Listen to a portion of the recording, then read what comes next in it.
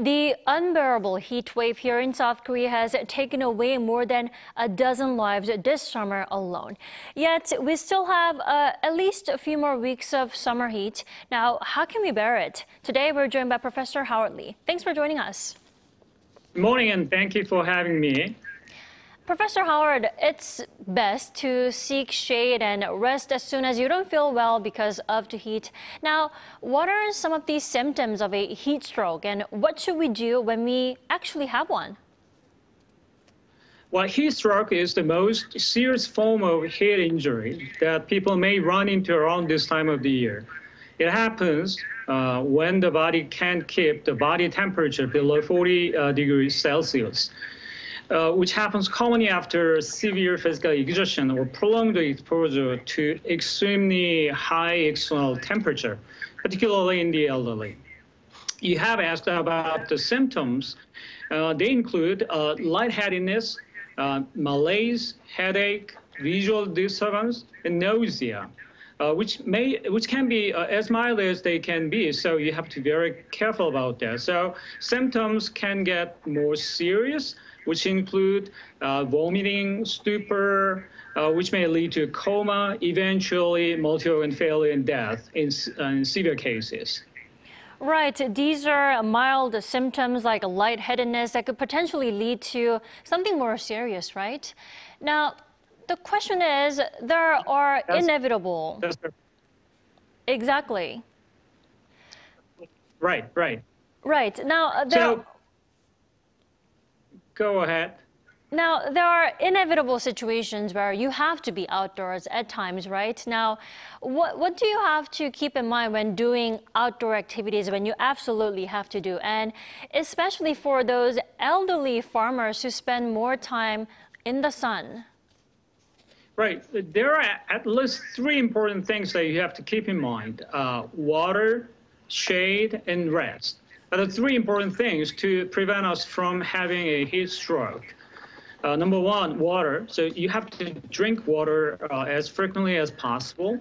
And also I want urge elderly farmers to stop working outdoors, particularly between 2 and 5 p.m. Because around that time, the outside temperature, the air temperature can be very high.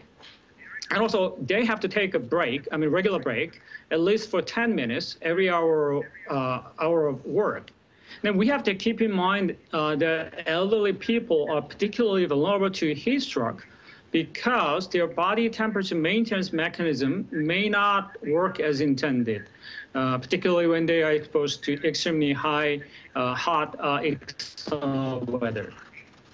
Right. Avoid working, try not to work, especially during 2 p.m. and 5 p.m. when it gets the hottest. Sure. Yeah, absolutely. Then that was for the tips for our elderly farmers, right? Then what about any tips for ordinary people like us to avoid getting overheated at this time of the year?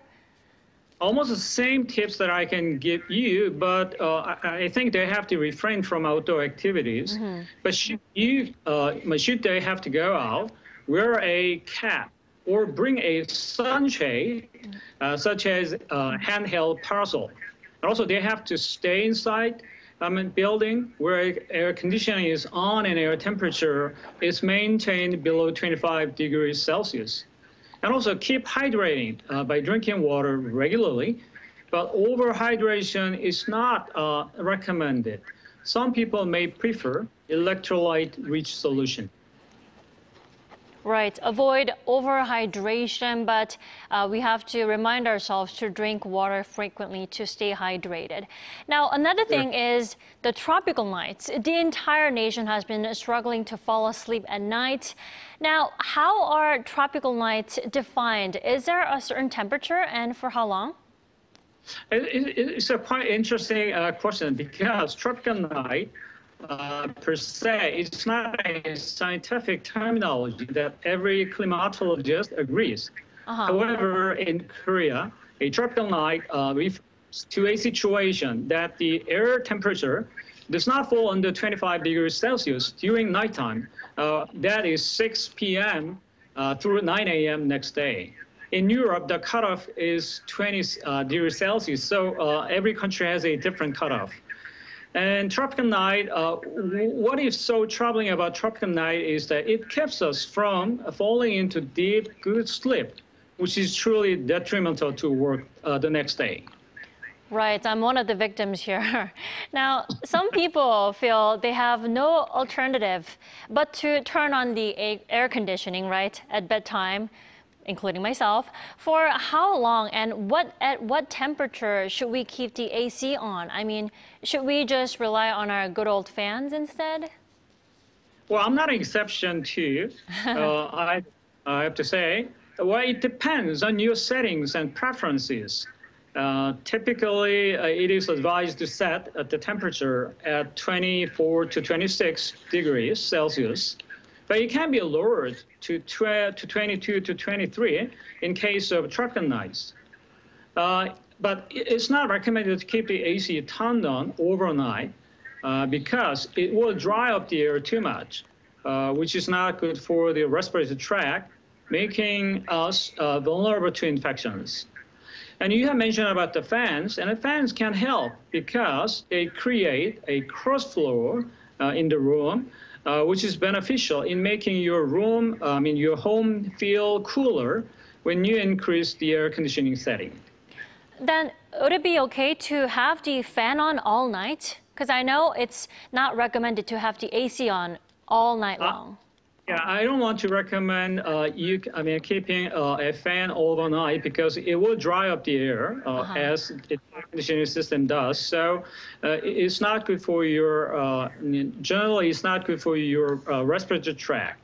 Its detrimental effect is almost the same as the air conditioning system. Sure, maybe set the timer before you fall asleep so that it doesn't run all night.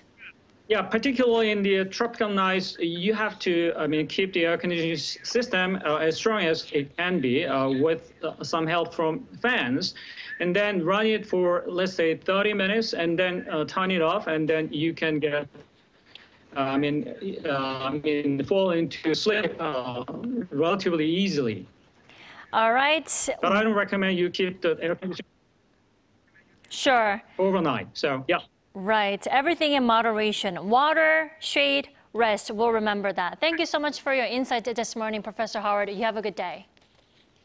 Stay cool. Thank you.